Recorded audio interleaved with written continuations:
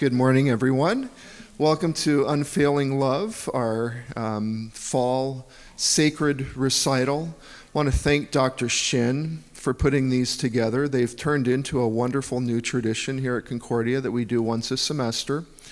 And it's an opportunity to utilize some of our exceptional solo and chamber musicians here at Concordia, and to do them and to program music that is really important to our core mission at Concordia, to praise the Lord, and we're able to do it with this wonderful gift of music. So we thank you for coming, and this is a wonderful time to reflect and think about the goodness of God and hear about it in many different ways, including some wonderful devotions this morning. So please welcome our first performers.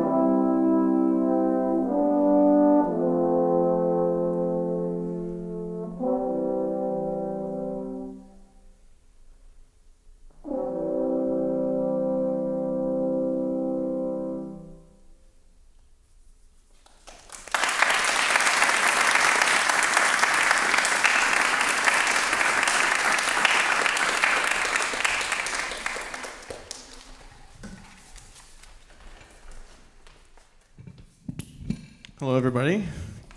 Good morning. My name is Logan Werner.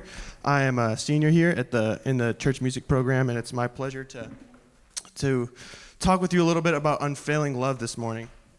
And I want to take some time to break down what it means that God's love is unfailing. Unfailing love in our psalm today comes from the Hebrew word chesed. And this word brings a particular understanding of God's character. Chesed combines three main attributes into one beautiful package. These attributes being love, generosity, and enduring commitment. Love, generosity, and enduring commitment. Chesed has also been translated as loving kindness or loyal love. Chesed is not just a word to describe God's actions, but his very character. Who he is fundamentally loving, generous, and faithful. In another psalm, Psalm 136, the writer exclaims, his chesed is forever, 26 times. And throughout all of those, he outlays the story of God's people coming out of Egypt into Jerusalem, echoing that God's unfailing love is truly something that has underlined the entire history of God's creation. And another great example of God's unfailing love is in the story of Jacob. So for a little background, Jacob was the second son of Isaac, and Isaac had been blessed with the blessing of Abraham that through him would come a great nation. And Isaac had a firstborn, Esau, but Jacob stole the blessing from Esau. And so now the blessing went to Jacob. Like, if I was Esau, I would be pretty mad, honestly. Like that's God's blessing, and that was for me. But Jacob still received the blessing, and God still worked through Jacob. In Genesis 32, Jacob cried out to God, "I'm not worthy of all the chesed that you've shown me." The reality is that he was not worthy of God's love, faithfulness, and generosity, but that's just who God is. I'm not sure what you've been going through, like coming to this recital today. I can say for myself that I have certainly not shown perfect love in all my relationships. I lie, I cheat, I steal, and I have not given God all that he deserves at all times either. I have been unfaithful, I've kept things for myself, and I have not loved God above all things at all times. And I think that if we're all honest, we could all say the same. The beauty is that God, in his unfailing love, sent his son Jesus to die on the cross for us, fulfilling the promise that he made right after the fall in Genesis 3. He lived a perfect life, suffered, died, and rose again so that we could live in his chesed forever, so that all of our unfaithfulness and all of our greed could be accounted for. Praise God, for his unfailing love lasts forever. Thank you.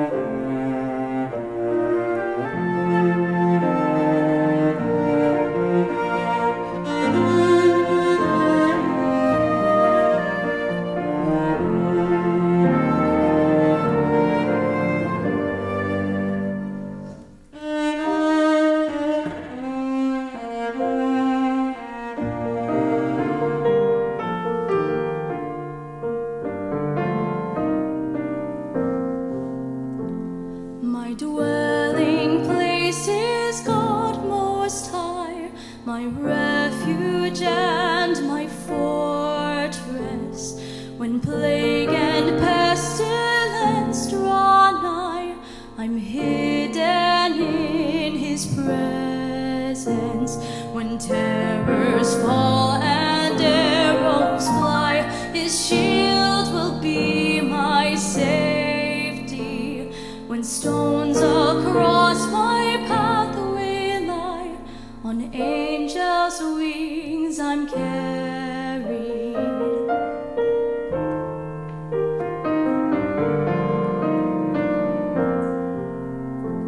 My dwelling place is God Most High, a present help in danger.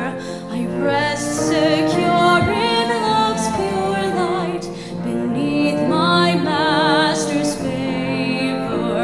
He freed me from the fowler's snare, where sin and shame had bound me. Deceived I'd made my refuge there, till fearless he came for me.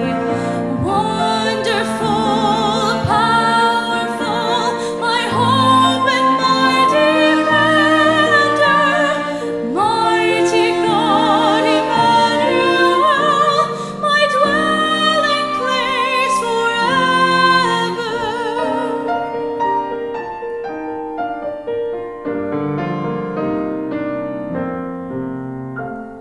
My dwelling place is God Most High. I'll never seek another, for I am his and he is mine. My heart he'll keep forever. I know the name on whom I call. He promises to answer. With life he satisfies my soul and crowns me with his pleasure. Wonderful, powerful,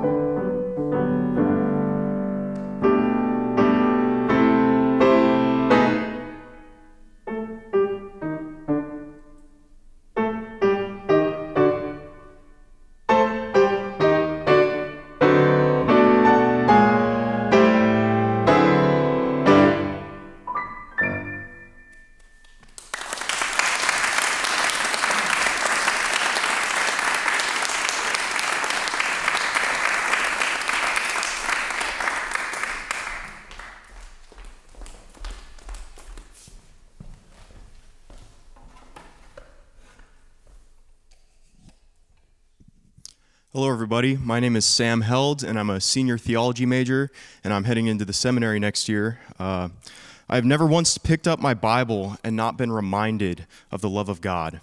It resonates throughout every single verse, whether it be a story or a law spoken or the gospel being shown to us. A lot of us read our Bibles on a daily or almost daily basis, and yet it seems hard to feel God's love at times. Maybe a family member passes away suddenly, or you sustain a serious injury, or perhaps something evil happens on the news.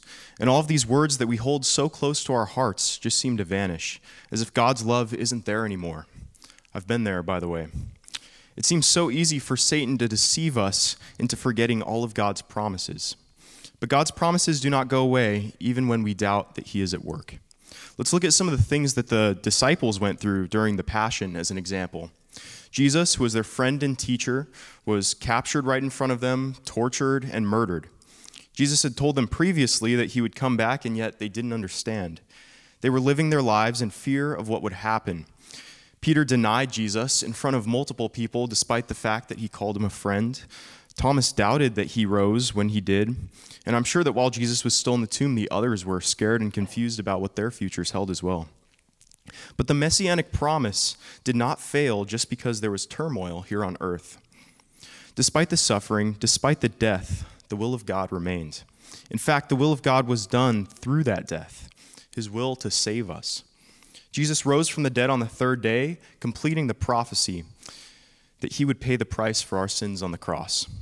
Every story in the Bible contains a picture of God's unfailing love. John 1:4-5 states that in Him, being Jesus, was life, and the life was the light of men. The light shines in the darkness, and the darkness has not overcome it. We live in a fallen world, one that is infected by sin. This will inevitably lead to suffering and evil, but does this mean that God's love has failed? Absolutely not. This is because His promises still stand. He did not promise us that our lives would be easy or even good for some people. But He did promise that what comes after will be the greatest thing any of us could ever experience. Jesus' sacrifice on the cross is still something that we can all trust in to save and guide us. The darkness has not overcome the light, even when that darkness seems to be overwhelming. The light does not fade, and God's love remains unfailing. And all we have to do is turn to Jesus and trust in His words, and we will receive that light as well. Please pray with me. Dear Lord, we thank You for being the light in the darkness. We thank You for being our helper and our friend. Help our faiths to remain strong throughout all of our days so that any suffering we might experience will not overcome it. In Your name we pray. Amen.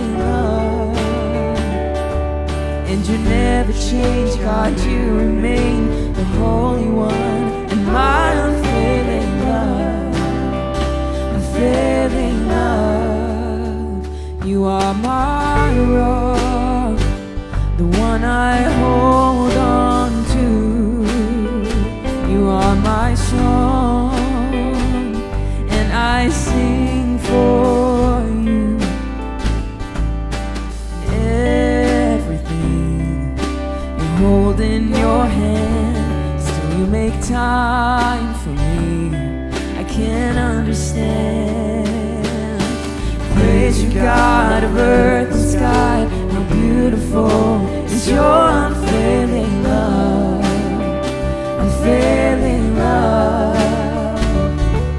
And you never change, God, you remain the Holy One. My unfailing love, unfailing love. And everything you hold in your hand, still you make time for me. I can't understand. Oh, I praise you, God of earth and sky. How beautiful is your unfailing love, unfailing love. And you never change, God, you remain the Holy One. My unfailing love, unfailing love. Still I praise you, God of earth and sky. How beautiful is your unfailing love, unfailing love. And you never change, God, you remain the Holy One. My unfailing love, unfailing love, unfailing love, unfailing love.